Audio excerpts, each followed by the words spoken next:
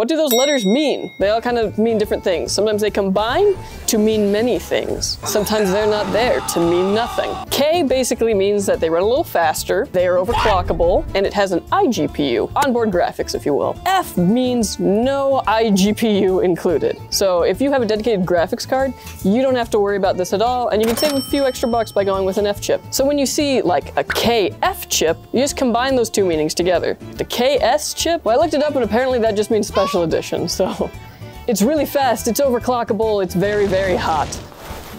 On the AMD side, G chips are the ones that have integrated graphics, though with the 7000 series, X chips also do have an iGPU included. The AMD X3D chips have a 3D cache. How do I explain that, a 3D cache? They make gaming more gooder. Yeah. So the chips that don't have a letter after them, those are kind of just your base stock models of those. And the K, Fs, the Xs, those are just modifiers onto them. There's some other letters that you might see like U's, H's, etc. But those tend to apply to laptop grade CPUs. And that's not really my domain. So choose a CPU that works for you and your budget. And I'm gonna eat this brownie.